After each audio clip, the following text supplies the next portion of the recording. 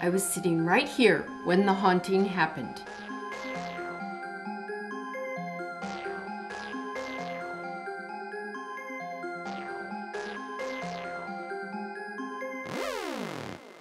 Let me give you a little backstory. Remember that whole pandemic thing, the thing that's still going on today? I usually have a nice lady who comes in and cleans my house about once a month. In between, I get out a broom or vacuum cleaner. My husband came up with this idea to get a Roomba, the vacuum cleaner that sits on the floor that vacuums all by itself. I thought, well, that's a great idea, and maybe the kitty would even like it because cats like to ride around on Roombas, right? She didn't really like it. She would just stare at it and follow it down the hallway. The one we got was fine, we thought. Had it plugged in right over there, and it would sit in its little station. When it's charged, it wakes up and it goes all through the house and vacuums. Now, on the one hand, it's a great idea, but on the other hand, I'm a scaredy cat, and I wasn't so sure if I wanted to have a robot vacuum cleaner in my house. So I thought about it and then decided, oh, come on, people have Roombas. It's not that big of a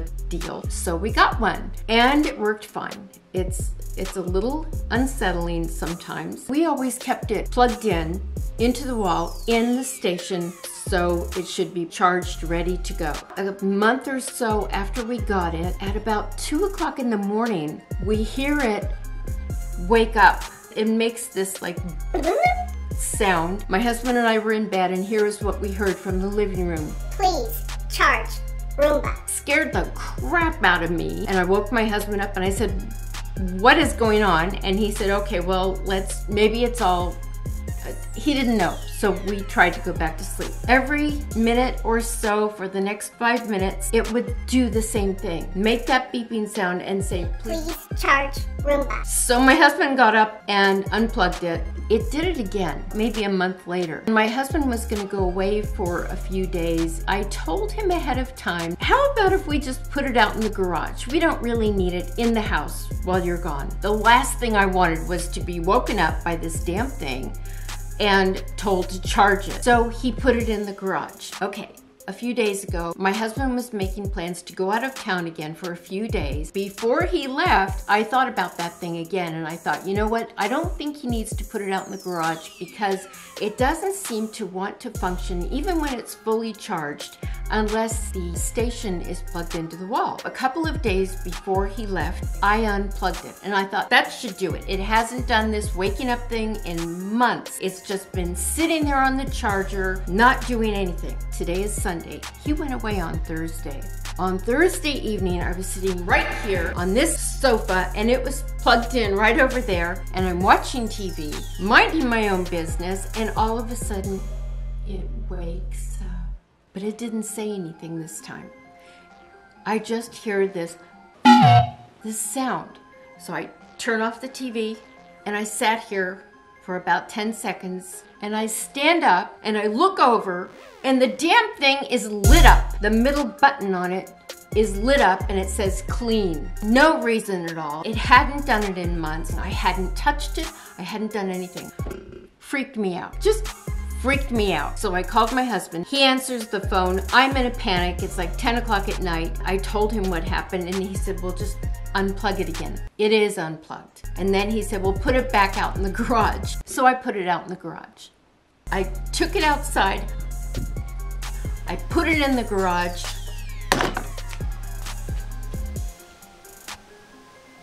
I tied it to a chair. And I gagged it.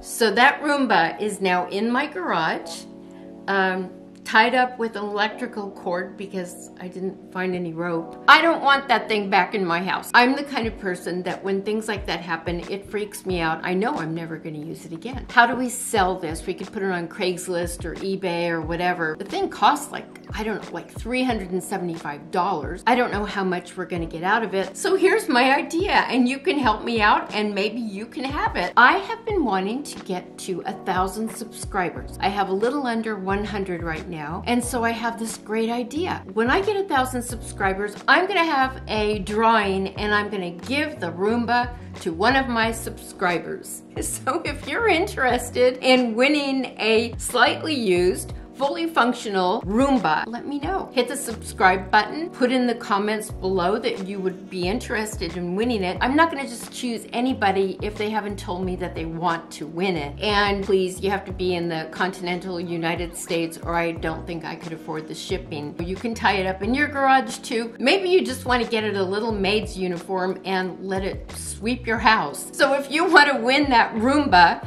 just subscribe to my channel and leave me a note in the comments below that you would like to have the Roomba. And when I get 1,000 subscribers, I'm gonna draw a name and choose somebody who wants to have it, and I'll package it up and ship it to you, no charge. You are totally responsible for it after that. I don't want anything coming back to me. I don't want any complaints about it. It's on you. Let me know in the comments below if you want to win my Roomba, my slightly haunted Roomba, and I'll draw a name and I'll send it to you. I am 5 weeks and 4 days post-op, facelift, neck lift, lower blepharoplasty, and temporal brow lift. I'm finally feeling like I can put on some eye makeup. In my previous videos, I talked about how I'm having a terrible time with my dry eyes. They're feeling much better now, so I'm ready to try some eye makeup. A month ago, I demoed the Thrive Causemetics. When I did that demo, I did not put on the Brilliant Eye Brightener. It's a highlighter slash concealer. I have my beautiful gray roots here. I used that magic, what's it called? Magic Root Cover Up just to get up here because I still can't get my roots done for another couple of weeks. So I'm looking forward to that. But I used the root touch up in there, but I don't have any on my sides. I'm already wearing Urban Decay eyeshadow primer and the Naked 2 palette. I have some of the basic neutral colors on right now as a base. I'm gonna go ahead and do this Muna, M-U-N-A. Okay, it's shimmery, I like that.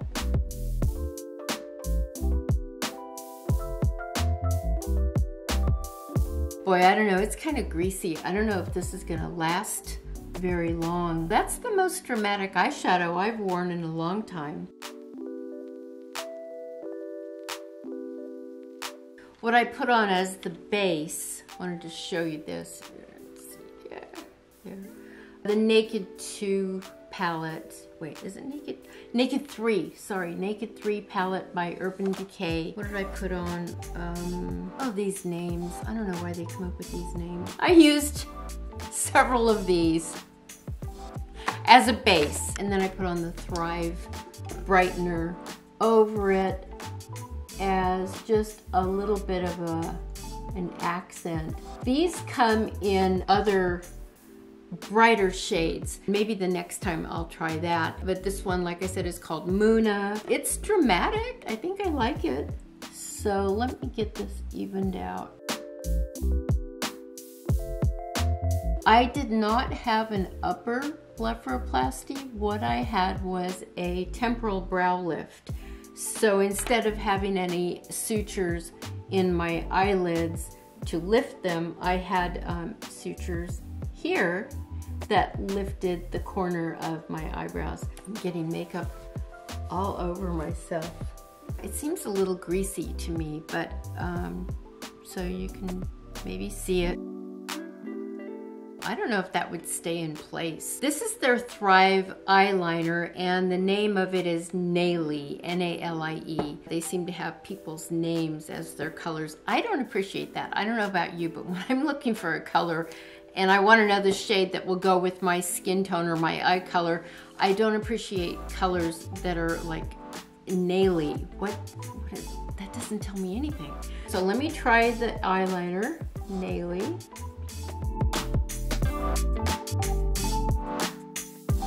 I am so excited that I get to wear eye makeup.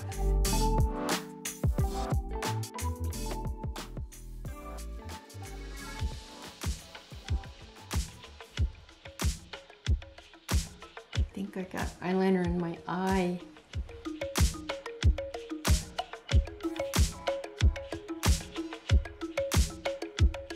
it works as an eyebrow pencil too.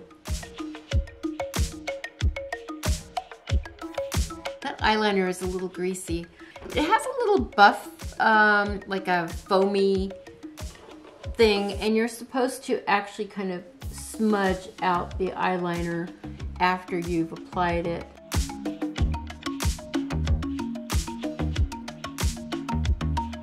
Now it's a little more like a smoky eye. I'm trying to keep that mirror out of there. So that's better. I like that better. Even with the lower bleph, I feel like I don't like having a heavy line all the way around my eyes, so I prefer to just line my upper lid. I've got eyeliner on for the first time in over a month. Liquid Lash Extensions mascara. So I'm going to put that on now.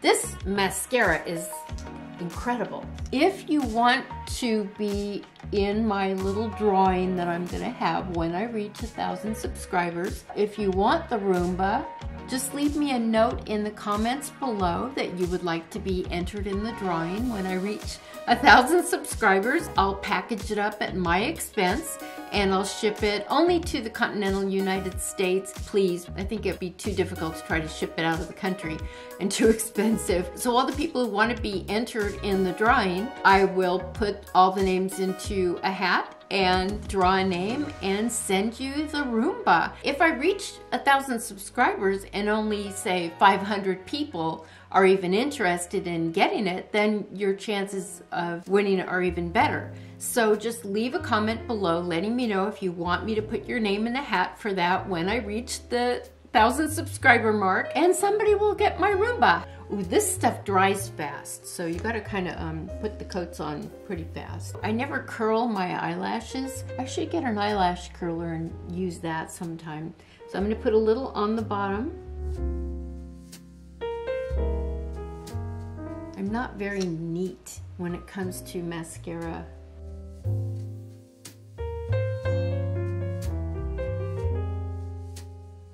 Okay, so I have eye makeup on now for the first time in over a month. I still have some swelling.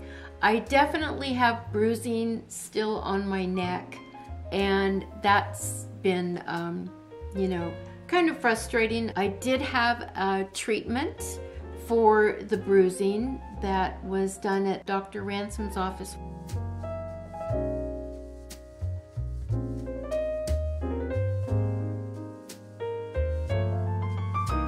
So here's how it's looking. I still have that bruising. I've got makeup on over it. That might have even made it look darker, I don't know. But it's calming down. My face is still kind of, how can I put that? How can I say it? Stressed? There's still like a kind of a fatigue that I feel. I'm still tired. I am 5 weeks and 4 days out from my surgery, and it's been a kind of a rough recovery for me. Not terrible, but very tiring. It takes a lot out of you. They take more out of you than just your skin, but I'm doing better. I've got makeup on. Maybe I feel almost like I have too much makeup on. So I'm ready for an evening out, even though nobody's home, even though it's just me. I'm still working on my lisping of my mouth. I'm a little concerned about my mouth still, but it's getting better. I'm working on the lisping. I'm doing my exercises I'm supposed to be doing to loosen my facial muscles up. But I put on some makeup today. I'm so excited I'm wearing eye makeup finally. I can't think of any other update I was gonna give about my surgery. The older you are, and I'm, you know, I could be 20 years older than some of you who are watching who had a facelift. People are in their 40s and 50s getting facelifts. I'm a whole lot older than that. The older you get, the recovery is going to be a little rougher, but I'm doing fine. Other than that, I had the surgery on March 24th, 2021, and today is May, I think it's May 2nd.